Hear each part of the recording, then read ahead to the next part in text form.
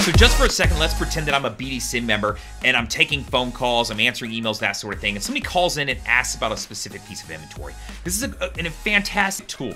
They call and say, hey, I want to know about this car. I saw the stock number online. And I'm like, oh, okay, great. You know the stock number? Cool. Tell it to me. And they tell it to me to say, it's JC401156. I'm like, oh, okay. Let me pull up this car. Okay, so is it a 2018 Nissan Altima? And they go, yes. And they're going, yeah, I want to know if it's available and I can come look at it and go, actually, I have that car pulled up right now. I can see that it's priced out at $28,888 bucks. It's got 51,000 miles. And it looks like it's sitting on our big Nissan lot. I can see it right in the middle of the lot right now. So if you're interested in that car, when can you come by? Right? Let's pretend that car is not at this campus. Oh, I can see it's one of my alternate campuses.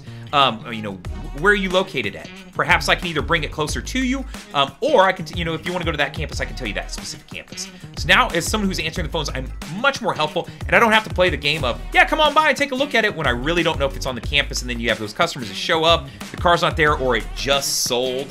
And you start playing those games where you start getting bad reviews because customers do not appreciate feeling like they're kind of being jerked around if the car didn't exist or wasn't there to begin with. So I can really be efficient with my BDC team.